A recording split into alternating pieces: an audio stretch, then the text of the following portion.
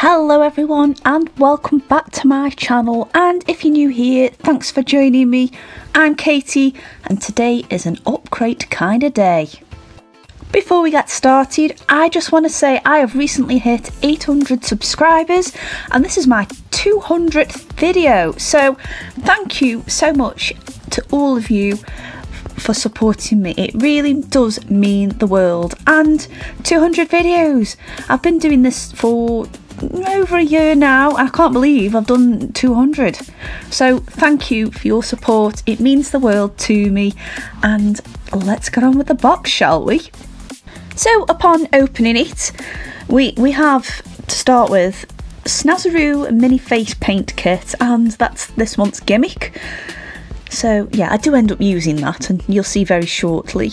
We have the Portofino 10 sheets DIN A5, and that's a bit like a mixed media paper. It's 100% cotton and it works with techniques for watercolours, gouache, inks, acrylics, but they've paired them with the Derwent light fast pencils, which I'm guessing is the main feature for this month. I have been so excited to try these.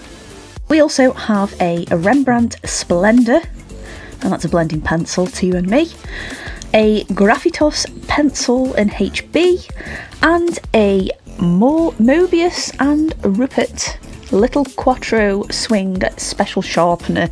Basically, it sharpens your leads either long and pointy or short and pointy, that's the best way to put it.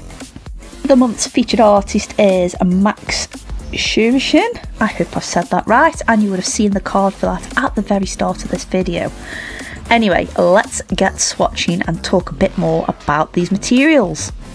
Now, I'm sure you've noticed lately I've been very watercolour based material centric, so I'm a bit out of practice with coloured pencils, but these are an absolute treat and I have had my eye on purchasing some of these.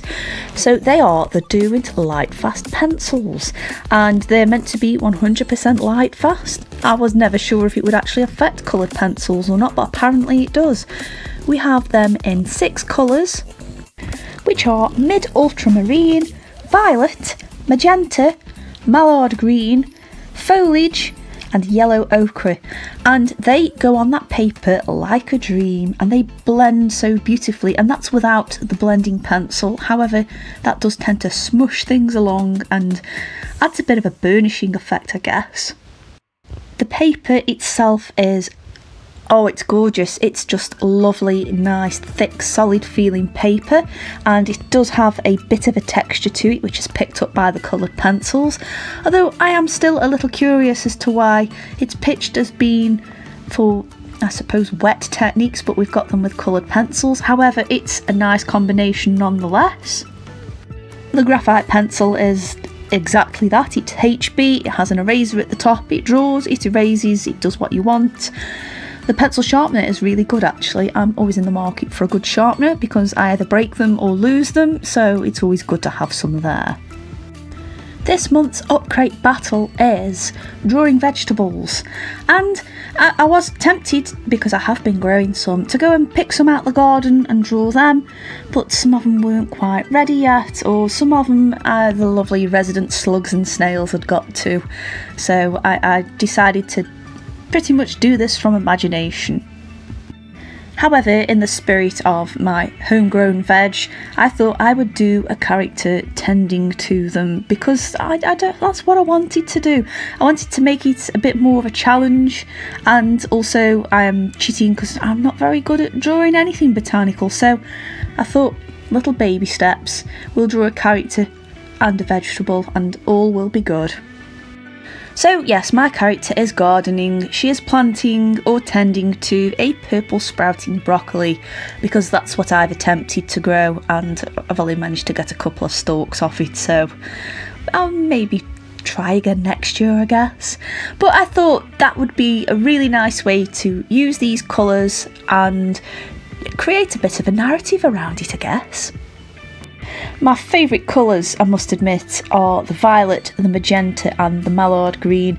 I don't know what it is, but there's just something about that combination of colours, and that mallard green it's sort of got a hint of teal to it. I was expecting it to have more of a yellow tone based on its name, but no, it's just got a bit of a blue in there that just creates this nice teal base, I guess. Anyway, I'm digressing a little here. So obviously we have a limited colour palette. It would have been nice to have had more of a warmer red in there, but then it's not much of a challenge if it's all there for you, is it? And it's got to get the old grey matter going so you can improvise and work through a problem. And I could have done with one for the skin tone, but I thought these pencils blend beautifully, so why don't I just try and make some form of skin tone, or at least blend some colours together where it gives the illusion and your eye mixes those colours up for you, which is what I did on our character's skin.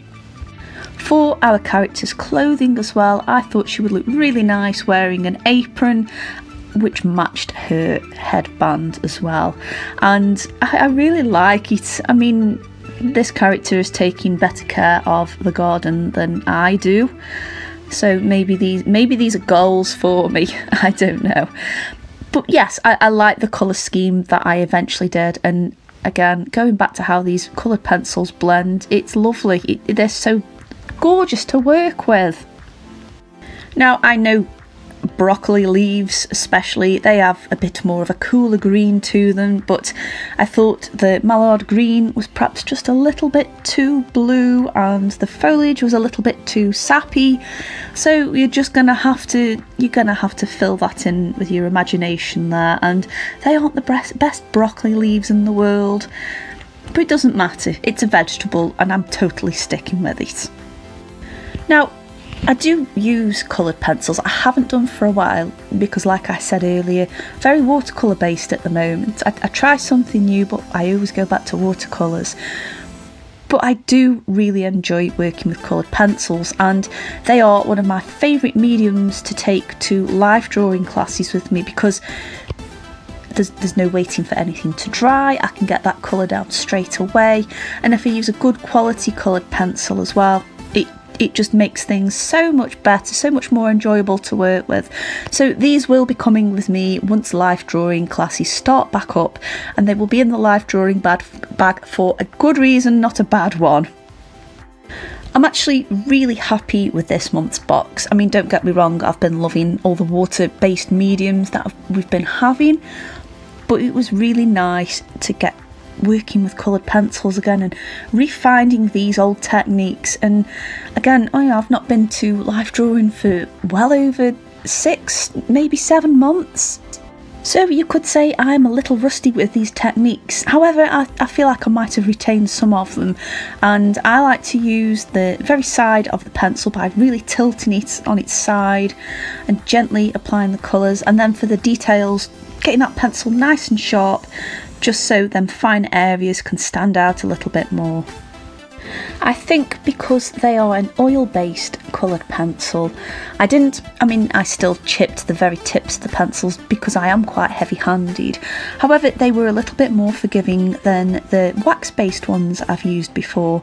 And again, they layered up beautifully. I almost felt like I was painting with these, you could say. It sounds so poetic, doesn't it? But I did, and it was lovely. And I must admit, the graphite pencil, normally I just use them for the sketching part, but I actually thought it was good enough to add some of the outlines and areas too. Now, one colour I really could have done with was a brown, just so it could represent the earth beneath it, but that's easily overcome by how beautifully these blend. And yes, okay, it's not a traditional brown colour, but you get the gist. I think this is one of those drawings I've done where your eye just has to mix some of the colours for you. And of course, achieving a natural hair colour wasn't really going to happen, so I just added a few of the other colours in there, like the green and the ochre, and then she's got red hair and we've got magenta, but I think adding those 2 other colours have just toned it down a little bit so it doesn't look quite so artificial. Anyway, this is this month's UPCRATE box done. I'll just give a quick recap of the contents. We had the Derwent Lightfast pencils, the Rembrandt Splendour pencil, the Graphitos pencil in HB, the Little Quattro Special Sharpener by Mobius and Rupert, and this month's gimmick was the Snazaroo face paint, and the paper was the Portofino Din in A5.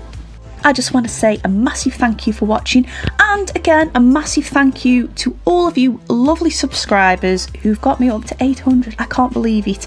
If you haven't already though, why not join in and hit that subscribe button so you don't miss out on any future videos. If you've enjoyed it, hit like, and I'll see you on the next video. Bye!